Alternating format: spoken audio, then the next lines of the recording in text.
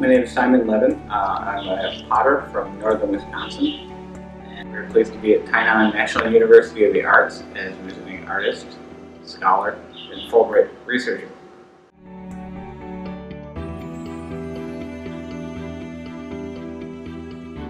In 2009, Jing Yuan invited me to come and build a kiln for the university here. It's a wood-fired kiln. It's quite large.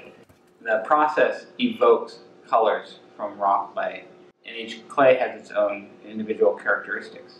I was taken, one, with how much outside influence there is in Taiwan and how the Taiwanese use that. I was inspired to try and come back to this exciting place and see what the indigenous clays of Taiwan might offer as a palette, and also as a way to talk about the Taiwan experience, where you have a local clay that can do a tremendous amount and incorporate new ideas and concepts, but still, it's Taiwanese.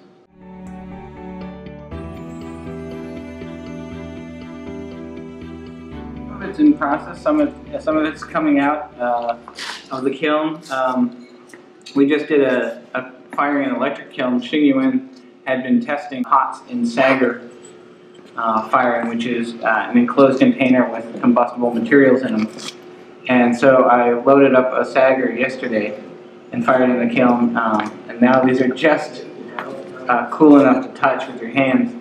But this is that local clay that's used mostly for brick and tile in this area. We have been testing local clays here, a little bit more scientific shrinkage tests, but then we're also looking for aesthetic tests. I'm going to touch this to see if it's still hot. Yeah, it is. And looking for those kind of clay colors we can evoke. It was exciting to find out that this clay is good for functional work, that it holds water, it's vitrified, it has a good ring to it. The result a lot of times is failure. We have pots that have been melted, twisted, stuck together, but the results aren't locked in those specific pots. It's in the knowledge we gain from that process.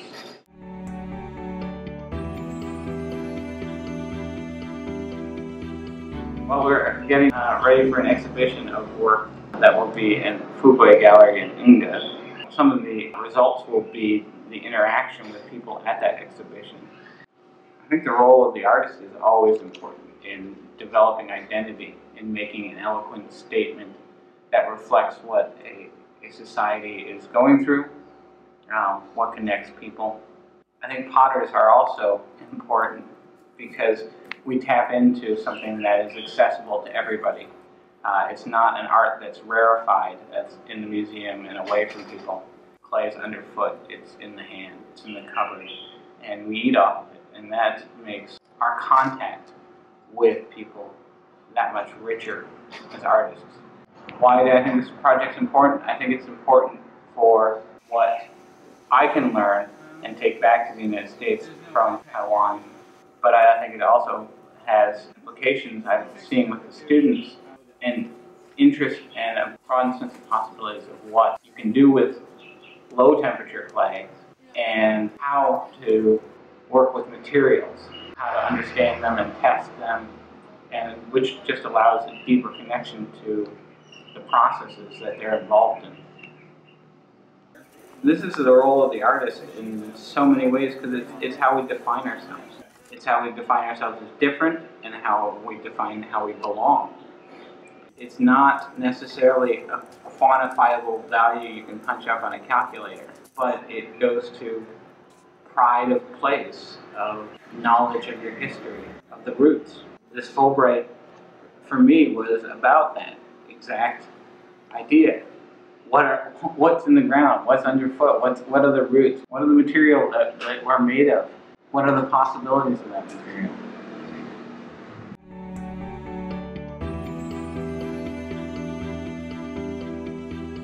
I think I'm going to be a little bit of an evangelist for Taiwan National University of the Arts. Apprentices who are looking at grad school, I'll recommend them to come, well, the good ones, I'll recommend to come here. Partly because of facilities, partly because of Jing Yuan, his work and his presence and connections.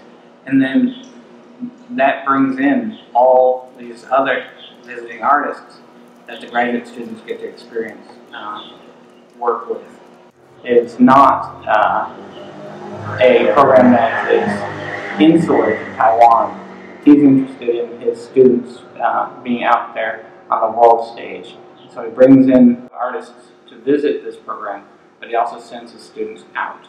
I think that interworking of students and ideas and concepts, I know it helps the American ceramics movement. If you look in Taiwan and on the national stage, you can tell that those filtering of ideas and development of them here in Tainan National University of the Arts, it's effective. His students are rising to the top of the field and then having their own ripples.